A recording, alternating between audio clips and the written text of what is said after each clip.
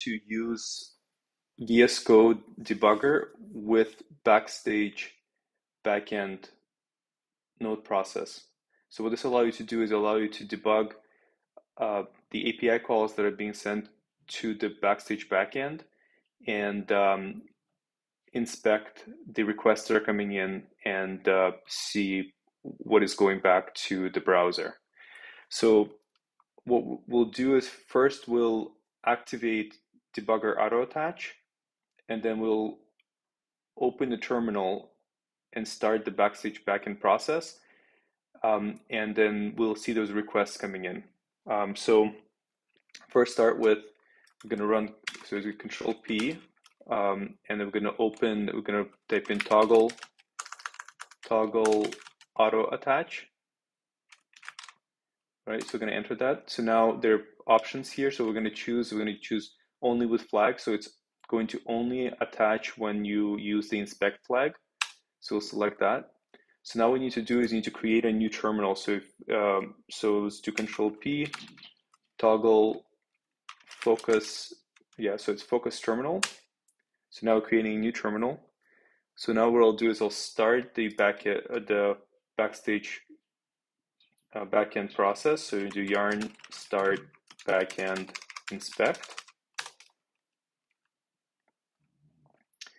And now this will, okay, so now you could see, so first of all, in the beginning here, you saw that it said debugger attached.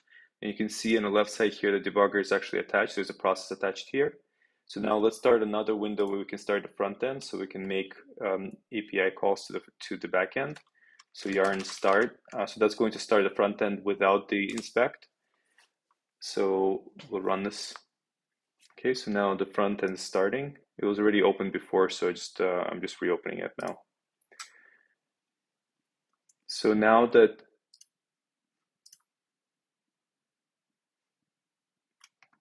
it's restarted, okay, so it's restarted now. So what I want to do is I want to inspect the API call that is made to this, that is made when the catalog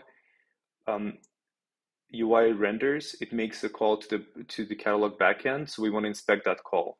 So what we're going to do is we're going to go into node modules, into Backstage.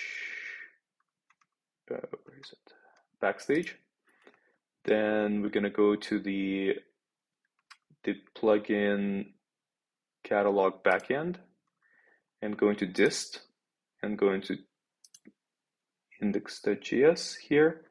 And then we're going to find the code that we want. So what we're looking for is the create router. So this is the create router call.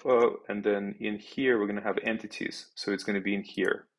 So we're going to put a breakpoint right here. So this is the call. So now if we're going to refresh this, you could see that it stopped at a breakpoint. And then we can step over, we can inspect the entities that are being retrieved from the database. And now it's preparing the response, and this is what it's going to send back to the server. And that's it. Now you're able to debug in VS Code the Backstage backend. Okay, have a good time. Bye-bye.